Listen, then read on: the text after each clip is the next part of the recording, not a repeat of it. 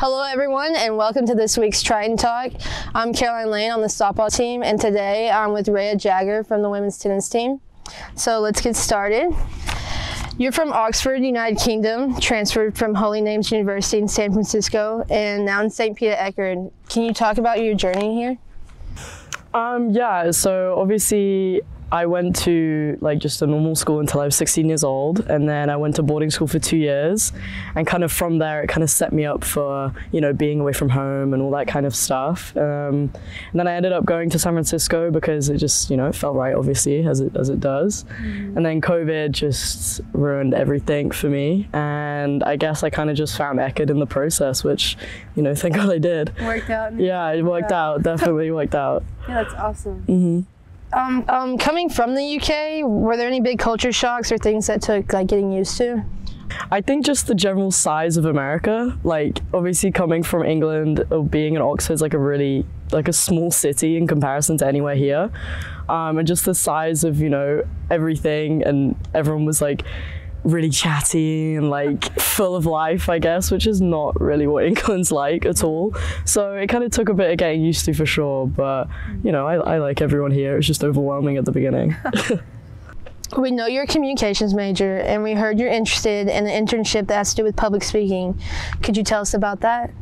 Yeah, so obviously I graduate next year, and I want to definitely do an internship that can help people, and the fact that I'm also minoring in sociology kind of ties in really well with communication. So ideally I would want to go into mental health or mental health awareness, because I feel there's a lot of stigma around that, and people do need to be educated on that, because I feel it's really important. So I don't know entirely what that would involve, but I'd like to be, in and around big cities and giving it to whatever crowd would take me, really, and just, talking about that. So, yeah. How have you dealt with being so far away from home? What adjustments have you had to make?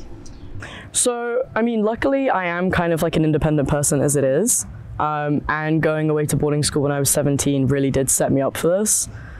So I guess, it's little things like doing my own laundry, a hard time with that. Yeah, me too. And just generally just looking after myself, I guess, is a lot harder than people think it is. But I have a great support system here with friends and stuff that always help you out. So it's not been too bad. Yeah.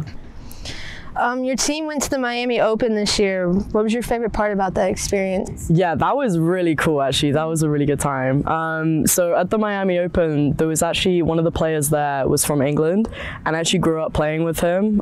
He's called Jagger, and so it was kind of weird to see him, compete in this amazing tournament and have hundreds of people watch him, but it was also so cool. The fact that he's a Brit is obviously really cool, but growing up with him since I was 8 years old and seeing him now was pretty special. Awesome, yeah, for sure.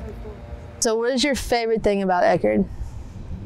I think just the community that people bring here, and how flexible professors are. Being a student athlete, you would know, can be difficult at times, and missing school is tough. Yeah, but I feel professors are super flexible with schedule and timings and everything, and everyone's been really helpful. So I would say that. That's awesome. Well, thanks for talking with me today. We'll see you next time, and go Tritons. Go Tritons.